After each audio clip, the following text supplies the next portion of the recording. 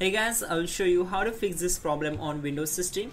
This solution is applicable for Windows 10 as well as Windows 11 operating system. What you have to do, you need to just follow my screen and we will fix this issue together and quickly. In the first step, you need to go to search bar and simply type your control panel. From the search results, click here to open it.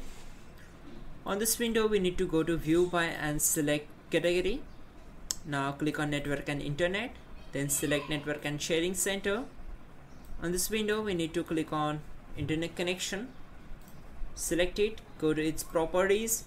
Now select IPv4 internet protocol version 4. Then just select it and click on properties. On this window, we need to choose this option. Use the following DNS server addresses, and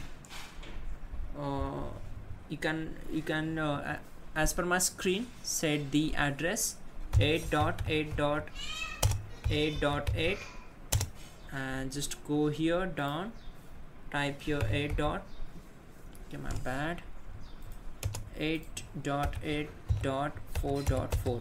Now click on OK.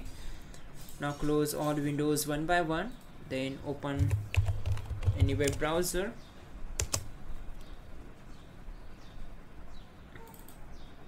Click on these three dots, click on the settings, go here, click on privacy and security, then click on clear browsing data, select all time and clear the data. Once done, close all windows one by one, again restart your system and your problem will be solved for sure. You can also check out our description link to fix this issue quickly and effectively. You're good to go.